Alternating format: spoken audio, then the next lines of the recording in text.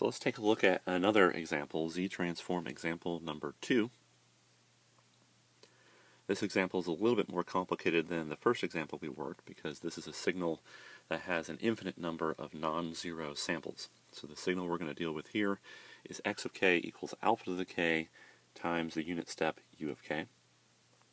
And we are going to find the Z-transform and region of convergence for this signal. Remember what the region of convergence is. This is a region where the Z-transform exists. So ROC is what we mean by region of convergence. So let's start by just writing down the definition of the Z-transform. X of z is a sum from k equals minus infinity to infinity of x of k times z to the minus k. That's just the definition of the Z-transform. And then we can go ahead and plug in the specifics for our problem. K equals minus infinity to infinity, alpha to the k u of k times z to the minus k. And then since the unit step is 0 for all negative time, it turns on at k equals 0, we can let the unit step manipulate the limits of the sum and simplify this to k equals 0 to infinity of alpha to the k, z to the minus k. So now this is the summation that we need to solve, and we know how to work on things like this. We've been doing things similar to this in the class for some time. If we use our property of exponents, we can rewrite this as alpha to the z to the minus 1, all of that raised to the k. That's equivalent to that last step, and now this is in a form that we know how to just write down because we know how to solve a geometric sum. If I want to, instead of writing alpha to the z, alpha times z to the minus 1, I could write this as alpha over z. And this might be a little easier way to write it because now I know to think about the relationship between alpha and z in terms of whether this sum converges or not. Because that's something we would have to worry about. If this quantity being raised to the k is magnitude larger than 1, this sum blows up. We need the quantity alpha over z's magnitude to be less than 1 for this to actually have a closed form solution. So when we write it in this way, it's kind of easy to check whether this actually converges or not. And it converges as long as that quantity is less than 1. If we multiply both sides by magnitude z, we can rewrite this as magnitude of alpha is less than z, which is the same thing as magnitude z being greater than alpha. So this right here is the criteria for this geometric sum to converge. This converges anytime the magnitude of z is larger than the magnitude of alpha.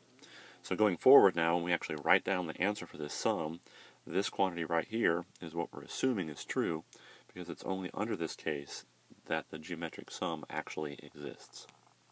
So if this is the case, we can actually just use our table and we can write down 1 minus the quantity raised to the upper counter variable plus 1, which would be 1 minus alpha over z to the infinity, and then divided by 1 minus alpha over z. Since we're going to assume that alpha over z's magnitude is less than 1, this simplifies into 1 minus 0, because alpha over z to the infinity is 0. And then on the denominator, I wrote it as 1 minus alpha z inverse. If you wanted to, you can multiply top and bottom by z, so this would turn into z over z minus alpha. So whether you like this form or this form, they're totally equivalent, but sometimes different textbooks write the answer in either this form or this form. So what we've done is we have solved for x of z. We have found that x of z is equal to z over z minus alpha for all values of z whose magnitude is greater than the magnitude of a. So there is our answer. That's our Z-transform, and this quantity here is the region of convergence. I can actually plot that region of convergence in the complex plane, or the z-plane, however you want to say it.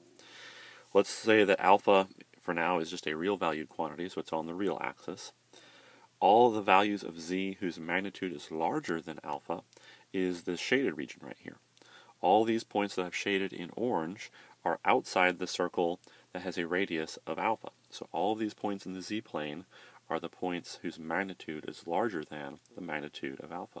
So this is what the region of convergence looks like for this particular problem.